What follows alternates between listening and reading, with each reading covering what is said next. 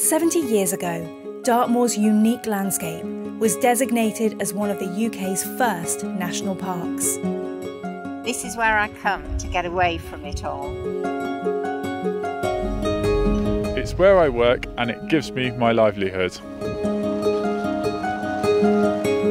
It's where I live with my friends and family, like my parents before me. It's a harsh environment, but it's one of the best training areas in the UK. It's where I come to get closer to nature. And I can walk here in the footsteps of generations of people who have been here before me.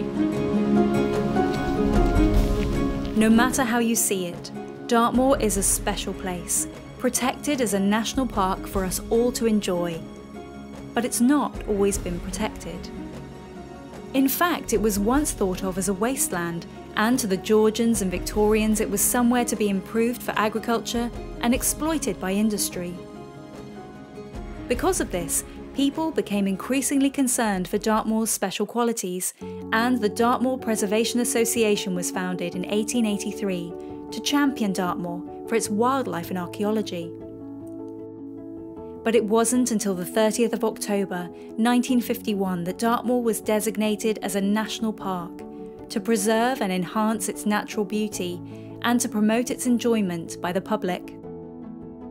As more people enjoyed the moor, Devon County Council's Dartmoor Committee appointed the first head warden for Dartmoor to help manage and support visitors. Then, following local government reorganisation, Ian Mercer was appointed as the first National Park Officer for Dartmoor. He was an influential and inspiring figure who helped to shape the Dartmoor we all care for today.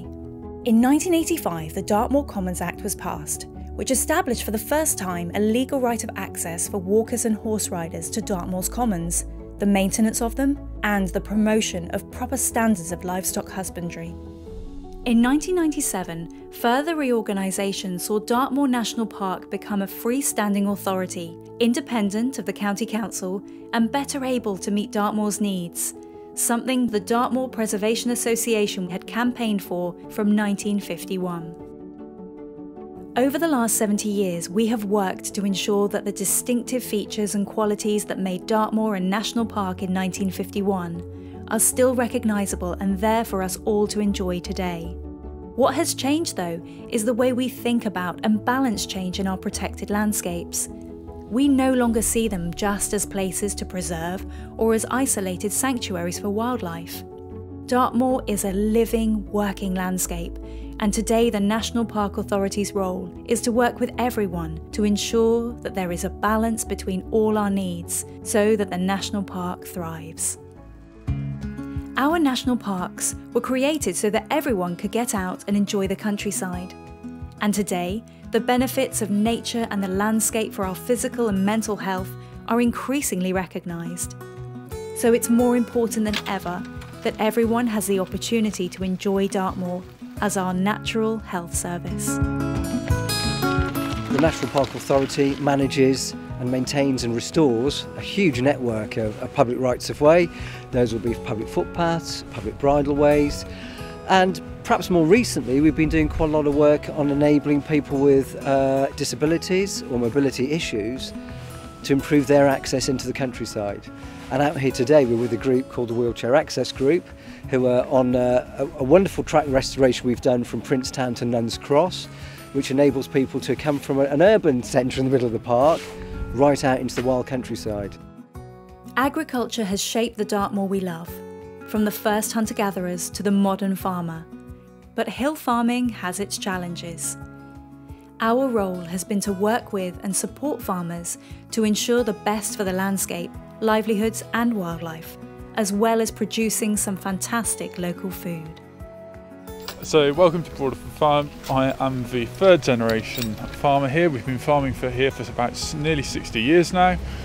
We've been in agreement since the mid-1980s, which was set up by my father and grandfather. Ever since then we have been farming very much with the environment in mind, delivering various projects and outcomes, enhancing those areas throughout that time.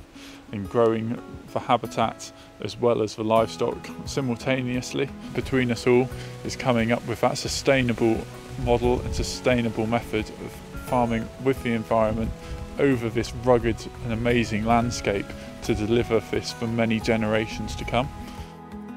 Dartmoor is home to 35,000 people.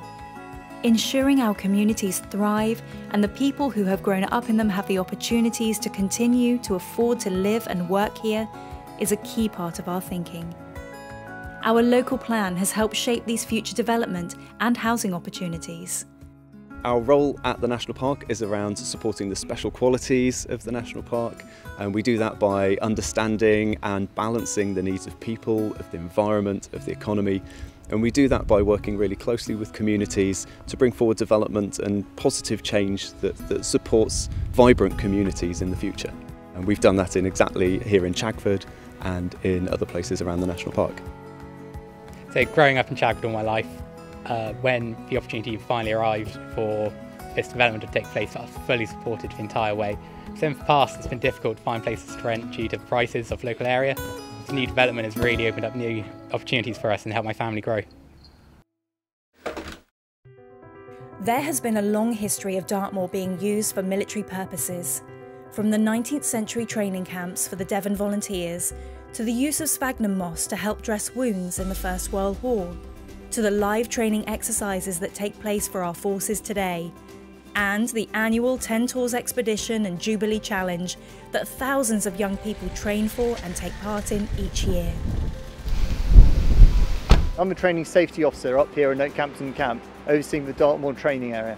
Military training has evolved hugely over the years as we seek to further minimise our impact on the moor. We're proud to be part of the peatland restoration work that's going on here, putting something back into the land that gives our troops the conditions they need to train in. Dartmoor has been used for all sorts of military training over the years, but now it's primarily used for light forces, Army, Royal Marines and RAF Regiment, conducting dismounted close combat training. A healthy moor is so important to us. There's no point our troops going overseas if we can't look after our own countryside. When national parks were created, they were seen as sanctuaries for nature as post-war building put pressure on the countryside around them. Now we see national parks as the beating heart of a wider nature and habitat recovery network that trials innovative new practices to benefit biodiversity. I've been restoring peatland on Dartmoor for 3 years now. This has lots of benefits. It keeps carbon in the ground, so it's good for climate change. It's also good for the water that comes out of your taps. So a really high proportion of water that's provided to customers in Devon falls as rain on Dartmoor. And by slowing it up here, we're improving the water quality.